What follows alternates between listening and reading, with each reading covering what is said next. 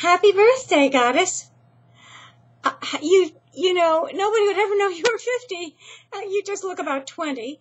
And I wouldn't even know you're 50 except your wonderful husband, Jim, emailed your friends and said, it's going to be her 50th birthday on Wednesday, August 3rd.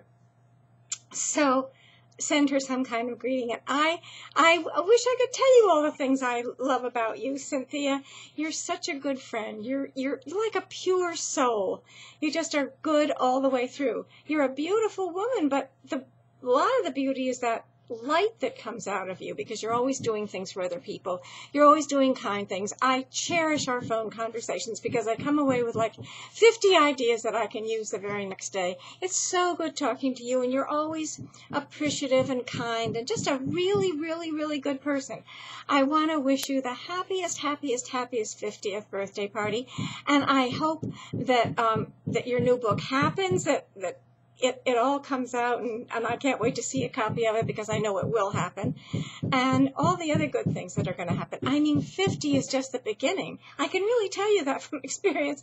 50 is a great decade, and the 60s and the 70s and the 80s. I mean, they're all good, but the 50s are really good because you look great, and you've got a lot of energy and a lot of ideas, and everything is happening, and I just know this is going to be the beginning of everything wonderful, and you have a wonderful husband who is just terrific to be with. You're just so lucky because he's wonderful, and so are you.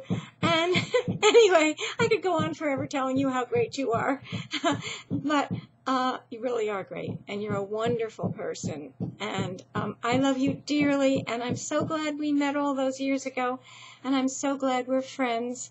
Enjoy your birthday, my dear, and write me about it afterwards. I love you.